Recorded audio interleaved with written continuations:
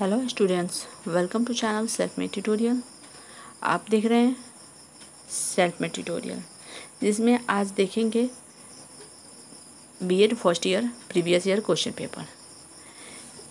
तो B.Ed first year के previous year question paper में आप देखेंगे पेडागोजी ऑफ इंग्लिश के क्वेश्चन पेपर। ये B.Ed फर्स्ट ईयर के एग्जामिनेशन 2020 के क्वेश्चन पेपर हैं KUK कुरुक्षेत्र यूनिवर्सिटी हरियाणा के।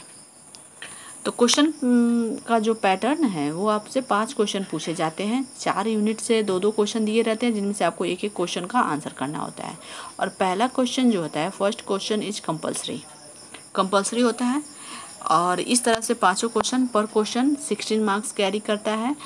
और टोटल 60 मार्क्स है, तो टोटल 5 क्वेश्चन है, तो इस तरह से 80 मार्क्स के क्वेश्चन हो गए। तो आज के इस क्वेश्चन पेपर में आप देखेंगे पेडागोजी ऑफ इंग्लिश का क्वेश्चन पेपर, जो कोर्स 6 और 7 का ऑप्शनल पेपर होता है।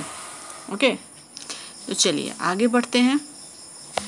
जैसे यहाँ इंस्ट्रक्शन दिया गया है, attempt 5 question in all, selecting at least 1 question from each unit. Question number 1 is compulsory, all question carry equal marks. Okay, तो कंपल्सरी क्वेश्चन को देखते हैं। कंपल्सरी क्वेश्चन 1 है, इसमें 4 शॉर्ट नोट्स लिखने हैं। तो फर्स्ट जो है क्वेश्चन नंबर ए जो है, nature of language. B, objective of loud and silent reading.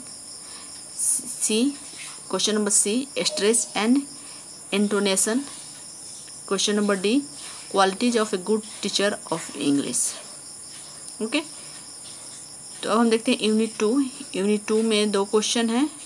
English has acquired the status of an international language. Discuss in detail. Explain the aim and objective of teaching English at different level of school. तो हम देखते हैं unit 2 में भी 2 question हैं। What are the essential of good handwriting? How will you proceed to improve the writing of your student? Question number 5. Compare bilingual method of teaching English with the direct method. Unit 3 में भी 2 question दिए गए हैं। इनमें से आपको एक ही question का आंसर करना है। Question number 6, as a teacher of English how will you make the classroom teaching more effective by using different curricular activities, give example also.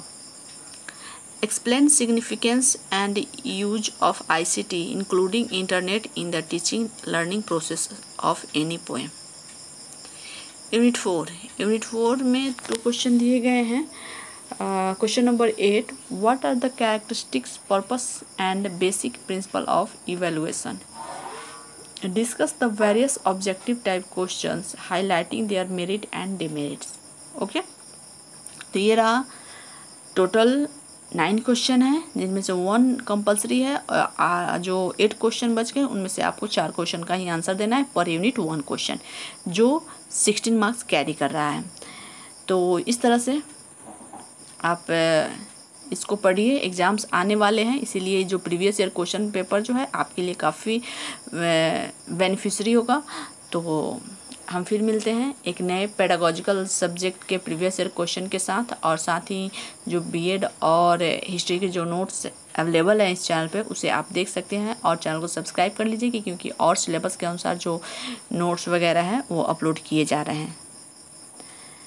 और सब्सक्राइब करने के बाद आपको नोटिफिकेशन मिलेगा। तो इस तरह से आप चैनल पर बने रहें, पढ़ते रहें, मेहनत करते रहें। All the best and good luck.